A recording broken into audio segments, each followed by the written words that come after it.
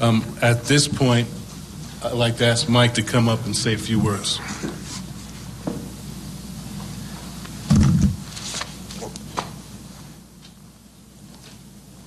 First of all, I want to thank Randy and his wife Eileen for giving me the opportunity to come back home 4 years ago. And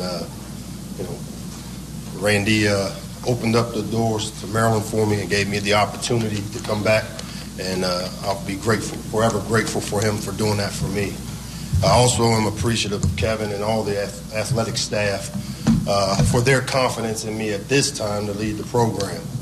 I had an opportunity to meet with the staff. I had an opportunity to meet with the team. And I can tell you that we are all committed to finishing the job that we started 6 weeks ago. We have a bye week coming up, which gives us an opportunity to go back and take a look at all three phases of our program, as well as recruiting. And we've made the commitment to give our focus, energy, and effort to finishing up this season as strong as we could possibly finish. Those are the expectations that we have as a staff, and those are the expectations that our players have as well. So, again, I'm appreciative of the opportunity to lead the program at this time, and also thankful again for the opportunity Randy gave me and my family to come back home. Thanks.